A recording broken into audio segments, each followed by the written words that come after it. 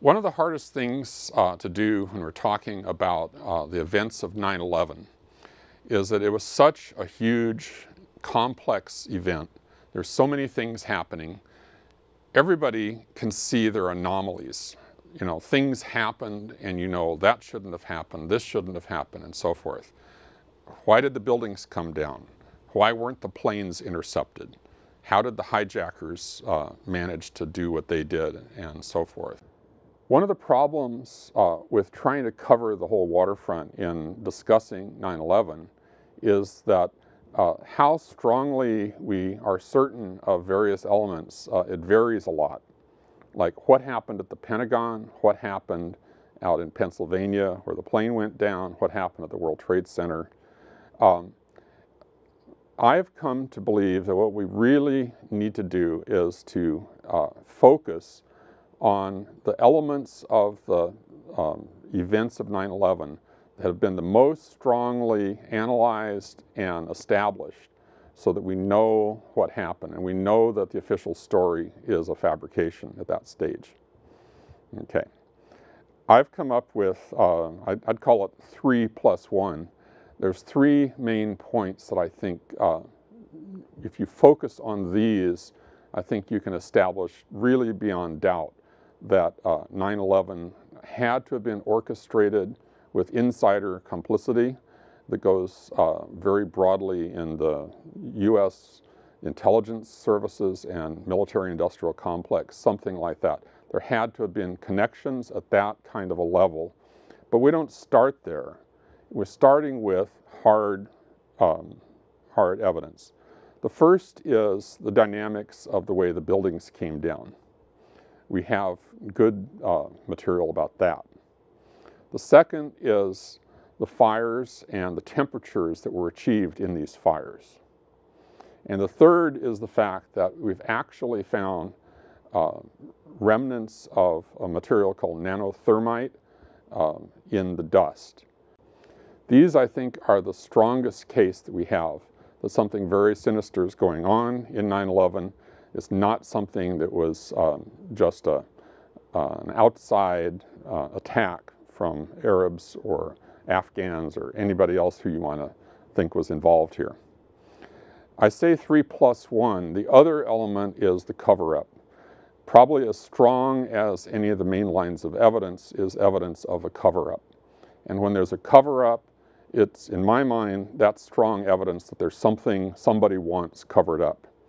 And so I'd like to go back and focus on, in terms of what do we know on each of these grounds.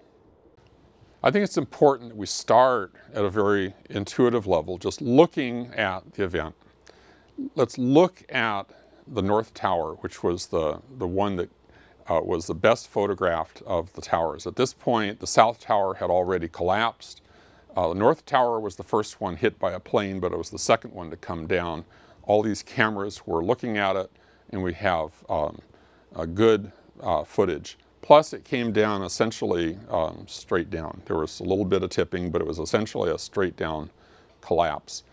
And what we see when the North Tower is coming down is along the edge of the building, you can see jets being expelled very violently. These are clearly explosions.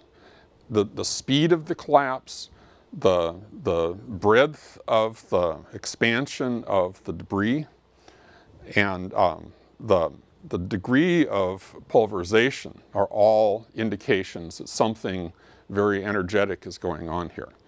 It's difficult to take concrete and reduce it to powder because every time, think of it, if you break a rock, you had to create a new surface.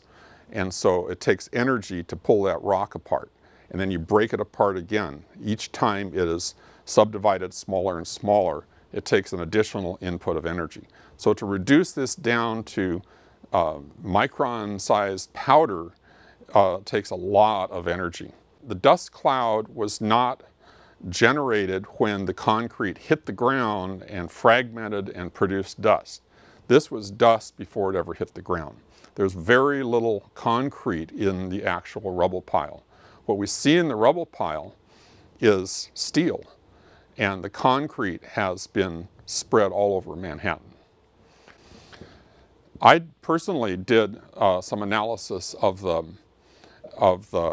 collapse of the North Tower during the time when the roof line was visible before it descended into the dust cloud. This tower had perimeter columns around the outer walls.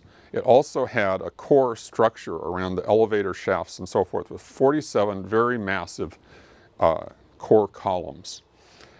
There was a mast on top. It's a television antenna on top of the North Tower. And at the very onset of collapse, the very first motion you can see is this descending. It wasn't down here where the break occurred. It wasn't as though the top section was starting to come down. What was happening was the top of the building was coming down before the break point, if that's what it was, even began. So you see a crushing of the top section of the building. And the tower was directly supported over these core columns. So if you have 47 core columns, and you take the roof line, which is coming straight down, that has to be that those core columns were basically eliminated. They had to have been removed suddenly and completely for the building to do that. The speed with which this came down, the technical term is the acceleration. It turns out that the descent of the tower was not at a constant speed. It was picking up speed as it went, and that's called acceleration. If you graph the descent of the North Tower, you can actually see that it accelerated all the way the entire time that the roofline is visible. Now that's very significant. For something to be accelerating downward, it means the net force acting on it is downward. Okay? Now there's two forces at work here. There's gravity and there's the resistance. And if the net force is downward, it means the resistance is less than gravity because the net force has to dominate downward. Therefore, it tells us that the resistive force was less than the weight of the block. But here you have this block continuing to pick up speed. It's not slowing down, it's speeding up. And the only way that can happen is to say, it is not crushing the bottom section of the building. The bottom section is being removed to allow this to fall into oblivion. This is falling into the hole, basically, that's been opened up for it. The rate of fall is not free fall. That's, you might have heard that occasionally. A lot of people talk about how it's free fall or close to free fall. Yeah, it's 2/3 of free fall if you actually measure it. It's falling at 2/3 of the acceleration of gravity. So the North Tower, we have this situation where we can clearly show that the support has been removed, allowing this to fall in the manner that was observed.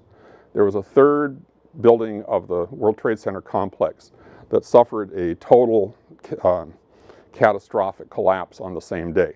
It came down at 5:20 that evening, and it was across the street from the North Tower, and it's about half the height of the Twin Towers. It came down at absolute free fall for the first 100 feet or so of its collapse, all right? So to have a building come down in absolute free fall means all resistance has been removed, okay? How do we know it's absolute free fall? We can measure it.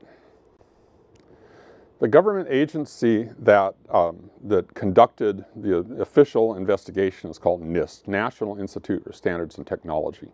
It used to be called the National Bureau of Standards. This is not really a forensic investigation, and they're not empowered to do a forensic investigation. This was a building safety investigation is what it was. But NIST came out with this report. In the draft report in August of 2008, which was actually the final draft apart from public comment, they presented a report that claimed the building 7 came down at 40% slower than free fall.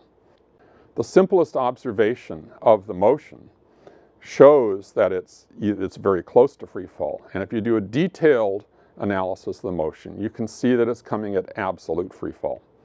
I had an opportunity to challenge NIST on this, and other people as well. It wasn't me by myself, but there was a number of us who put in what was called a request for correction. And I was able to ask a question at their technical briefing. And what it comes down to is NIST fumbled the ball, and so they actually, in their final report, went back and changed the report to acknowledge free fall. So in the final NIST report, they literally acknowledged that the building was in free fall. By their measurement, it was 2¼ seconds. And so this free fall has tremendous implications, and yet they simply waved their hands and said, it's consistent with our analysis. Completely false. It's a completely bogus analysis, but that's the way it was. So what we see by the fact that NIST is trying to obscure the significance of this finding is we see a government agency trying to whitewash the situation here. I think the second main point I want to make is that there were temperatures in the towers during this whole collapse event that were far higher than could possibly have been achieved by normal methods. In other words, if you take office furnishings, just a regular fire, and you throw in kerosene, and you say, how hot could this burn? Could that weaken the steel? Could that allow this building to collapse? At first, the storyline, the official story, was that because of the jet fuel, it was so hot that it melted the steel and so forth. Well, that didn't stand up very long. It was very quickly shown that kerosene, which is essentially, jet fuel is essentially kerosene, this kerosene couldn't possibly get to a temperature where you would melt steel. The maximum temperature for a hydrocarbon fire, that's basically ordinary organic materials, whether it's kerosene, hydrocarbons like that, or whether it's paper and things that you'd find in offices, the maximum temperature would be about 1,500 degrees Fahrenheit. The temperature it takes to melt steel is around 2,700 degrees Fahrenheit. So in other words, we're missing the temperature needed to melt the steel by 1,000 degrees Fahrenheit. That is something that you can't just wave your hands. So the government story changed at this point. Rather than asserting that the steel melted, it was simply asserted that it was weakened.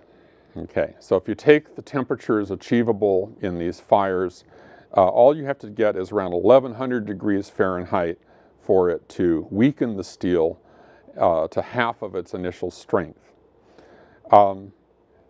Even so, and yes, you could get to those temperatures under ideal conditions, but even so, experiments with actual physical structures show that if you take a steel-framed structure, it doesn't collapse.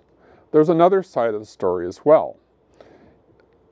It's very clear that the temperatures needed to melt steel were actually achieved. Okay? One of the main pieces of evidence for this is that there is iron found in the dust. There are droplets of iron. These iron droplets, the fact that they're droplets indicates it was melted in an environment where it was then sprayed. So it's like in an explosion.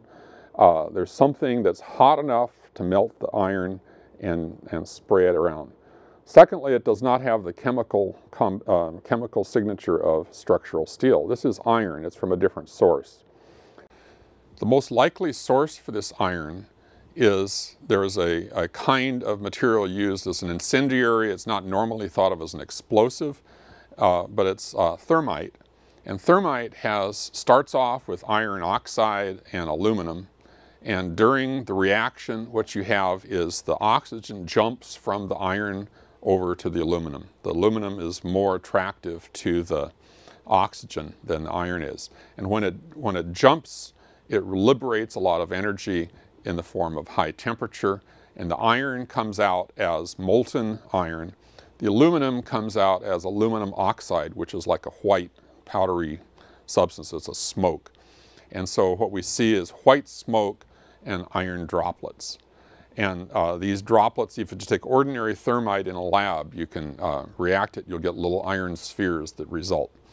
What you see in the dust from the World Trade Center are iron spheres scattered all through the dust.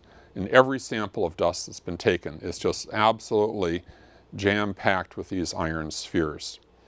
So right there, it's a signature that the temperatures needed, the 2,700 degree temperatures had to have been achieved to make those iron spheres. So the fact that these iron spheres exist is very solid scientific proof that high temperatures were achieved. It goes beyond that. There's observations of iron, or molten steel, whichever, in the rubble pile.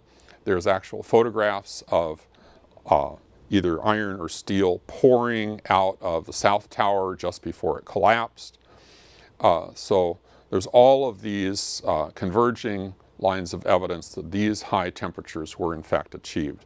There's a very good paper on this in the Journal of 9/11 Studies, and I encourage you, you can find that online and look this paper up. One of the things that happened during the research looking at these iron spheres in the dust, Stephen Jones is one of the central figures in this investigation, but he ran across lots of little red flakes in the dust.